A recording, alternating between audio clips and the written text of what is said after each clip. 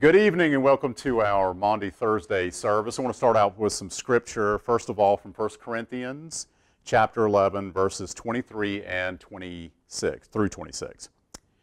For I received from the Lord what I also passed on to you. The Lord Jesus, on the night he was betrayed, took bread, and when he had given thanks, he broke it and said, "This is my body, which is for you. Do this in remembrance of me." In the same way, after supper, he took the cup, saying, "This cup is the cup of the new covenant in my blood. Do this whenever you drink it in remembrance of me. For whenever you eat this bread and drink this cup, you proclaim the Lord's death until he comes." Now this is, without skipping, we'll go right to John chapter 13, verses 1 through 3. It says, "It was just before the Passover festival. Jesus knew that the hour had come for him to leave this world and go to the Father. Having loved his own who were in the world, he loved them to the end. The evening meal was in progress, and the devil had already prompted Judas, the son of Simon Iscariot, to betray Jesus." Well, as Scripture proclaims, when Jesus wanted to give his followers a way to understand what was getting ready to happen to him, he didn't give them a theory, nor did he give them a theological dissertation. But actually what he gave them was an act to perform, to participate in as well. In fact, here specifically, Jesus gave them a meal to share. And it's a meal that on a more personal level speaks more volumes than any theological thesis or manifesto actually ever could. Well, today, if you haven't guessed, and maybe I said it at the top, I'm not sure, but today is what the church calls Maunday Thursday, which is, think about it, kind of a funny name. We were just singing a song earlier, which was disrespectful to the name, but singing a song that had that name in it. But regardless of that, this is a day in which is always celebrated as a remembrance of what happened right before Jesus was arrested and ultimately crucified. Now, the word Maunday is actually a Latin word which means mandate or commandment. And so in that respect, it is something that Christ has commanded us to do, such as what? Love one another, or go make disciples of all nations, baptizing them in the name of the Father and the Son and of the Holy Spirit. Or as Christ did on this, his final night on earth, he took the bread, as we just read, he gave thanks and he broke it, and he gave it to his friends and said, "This is my body given to you. Do this in remembrance of me." Or in other words, do this and it will help you remember me. You ever thought about it that way? He does that so it will help us remember who Christ is and what Christ did. You see, Jesus knew how easily the human mind forgets. Matter of fact, Brian Dalton and I were talking this week about how our minds, as we're getting older, are kind of slipping into the abyss. How we can be in mid-sentence and forget, you know, what the next, like right now, like the next thing you're going to say, or for me, I won't say that for Brian, but we can enter a room and we may forget why we were even there. I do that more often than I would like to admit. And so Jesus knew how easily that we forget things, right? I mean, it's almost as if the rush of time kind of deletes our memory banks, if you will. So yeah, time can be like a sponge on a chalkboard, kind of wiping the memories away that we have there. And so what Jesus was basically saying here is that in the rush, in the stress of life, all those things flying at us at one time and from all different directions, chances are, in those moments sometimes we will forget who Jesus is in our life. And so from a shared meal, Jesus is showing us that somewhere deep in the human psyche, there's this neurological link, imagine this, between food and memory, where these special food triggers, if you will, these distinctive tastes or smells, many times they immediately morph us back to a different time, to a different memory, something that's very special to us. I mean, maybe for you, these favorite foods remind you of where you used to live at one point in your life. It certainly does that for me. Or maybe more specifically of the person who prepared said food or drink for you in that moment. For example, for me, to this day, every time I have a country ham biscuit, and I don't care about the cholesterol and all the bad things in country ham, I love country ham. I'm not going to stop eating country ham. It's like bacon for many of you. I like bacon. I like pork. Okay, I'll just say it. There's an admission for me this morning. I like pork. But country ham biscuits, to me, take me back to a time when I used to go to my maternal grandmother's house, because she always had a fresh plate made for my grandfather. And when we came, she knew how much I loved them. She would take them out of the cabinet. If you remember one of my first sermons I delivered, I talked about going to my grandmother's house every single Sunday. We'd watch Lawrence Welk and the Mutual Overhauls, Omaha's Wild Kingdom, that show. You remember that? Well, those were the moments where I enjoyed those country ham biscuits. So that always takes me back to the presence of my grandmother and my grandfather in that setting. And so when these familiar foods or drink are in front of us, the memories of another time and place or space, whatever, kind of come flooding back in a very nostalgic and familiar manner, which are often filled with joy and comfort and consolation for what you were going through at that time. Therefore, you see, for humankind, it's so easy for us to live our entire lives in a haze of forgetfulness, where we kind of miss the why and the what of what we've already learned up to that point. And so this shared communal meal is so vital, so uber important for our spiritual memories, really. Or as the biblical scholar Walter Brueggemann, a Duke guy, he once said, one of the most important things in being a Christian is to practice memory in a world of amnesia. And so, yeah, the Lord's Supper is a very important way or command from Jesus, as we just read, Jesus has given us, where our consciousness will come alive to the reality that inside Jesus' sacrifice on the cross, right through to his resurrection, now we have life, and now we have purpose, and now we have hope, and we have love. And so as we end our service this evening, at least the part we're doing right now, I want to conclude by reading a short story by one of my favorite authors, who is Henry Nouwen.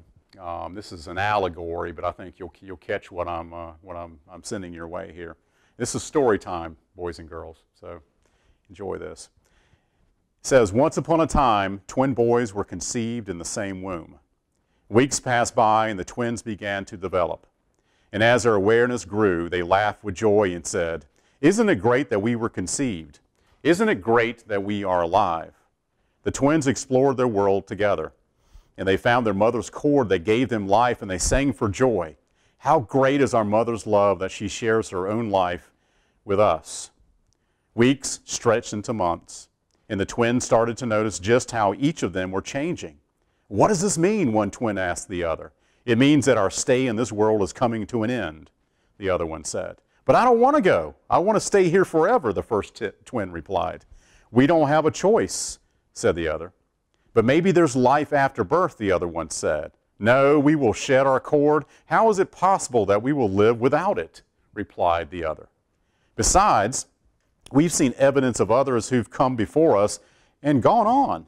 Yet none of them have come back to show us that there is life beyond. No, this is the end." And so the other twin fell into deep despair, saying, "If conception ends at birth, what's the purpose of the womb? It's meaningless. Maybe there's no mother after all." "But there has to be," the other protested. "How else did we get here? And how do we stay alive? Maybe she's just a figment of our imagination. Maybe we made her up because the idea made us feel good," the first twin said. And so their last days in the womb were filled with deep questioning and a lot of fear. Finally, the moment of birth arrived. And when the twins had passed on from their world, they opened their eyes and cried, for what they saw exceeded their greatest expectations. Folks, this is just a reminder. I think it kind of starts with this evening, that life is a gift. We understand how precious life actually is. In fact, none of us are, not to be morbid, but none of us are guaranteed 1 minute more in this world. Because as Scripture says, life is a mist, it's a vapor, it's a flower that blooms and then fades away and dies. And so as we remember and come to terms with the reality that life is a gift from God, it is so important for us to wrap our minds around the fact that while we're still here, Jesus has given us an act to perform, something to do, a meal to share, an opportunity to love radically and unconditionally. And so as we prepare ourselves in this posture of sharing, where the sublime moments of communion from years gone past really kind of come flooding back to the forefront of our memories, let us be mindful of how the beauty of God's grace and mercy and love for all of us came clearly into focus on this Holy Thursday 2,000 years ago, where Christ loved his friends, and us really, loved us enough to share a meal and a conversation, and laughter and tears and reminiscing with them, really one last time as he stepped closer to finishing that race. Let's pray. Most Heavenly Father, on this holy night, as the church celebrates what you did for us on this Holiest of Thursdays, thank you for your sacrifice. I just pray that we don't waste this, that we do understand the urgency of life, how short life actually is, and that the opportunities we have today may not be there tomorrow. They may look a little different. So I pray that we do something with that today, understanding this sacrifice came for us, and it would have come no matter who it was. If it was just one of us here, you still would have done that. Lord, as we're sharing a meal, as we share in a few moments in Holy Communion, I pray it takes us to a place, maybe at the time we were baptized, or if we were baptized as infants, it takes us to our confirmation, some moment in the church life in the years gone by, where there was someone there, someone said something, spoke a kind word to you, where Christ actually moved in their lives, and it made a difference, and maybe they forgot that. They forgot what that felt like. They forgot how great a place a church family, our church building full of the church family can actually be. Maybe some who are listening today have fallen out of church, and they're suspicious, as I was for the longest time, about church and what the motives are. I pray they know that this place, as Spindale Methodist, is really a church family who loves Jesus first and foremost and loves each other in the same way. So, Lord, as we share this meal tonight and as we share subsequent meals and days and weeks and months to come, I pray always the focus is on you. As those memories come flooding back of times we've shared with you and with other loved ones, that there will be great memories, and from those memories there will always be hope. For it's in Jesus' name we pray. Amen.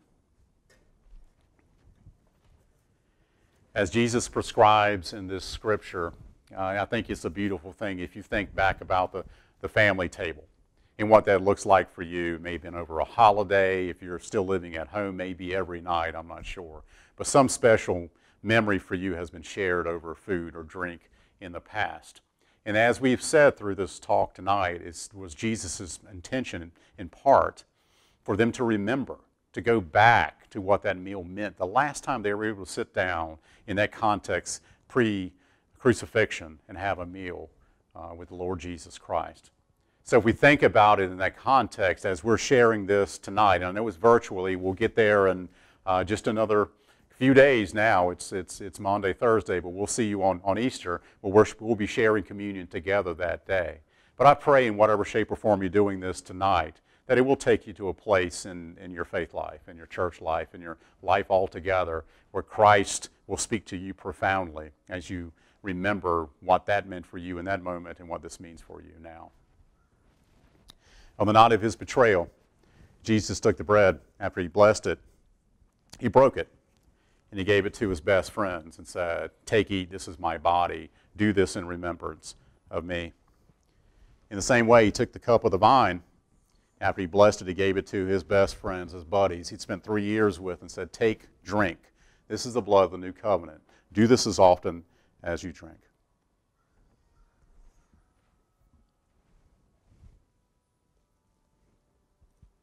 It's the body of Christ broken for us, and it's the blood of Christ shed for us.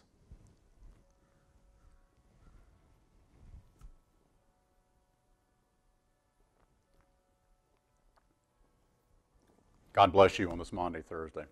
Have a great week.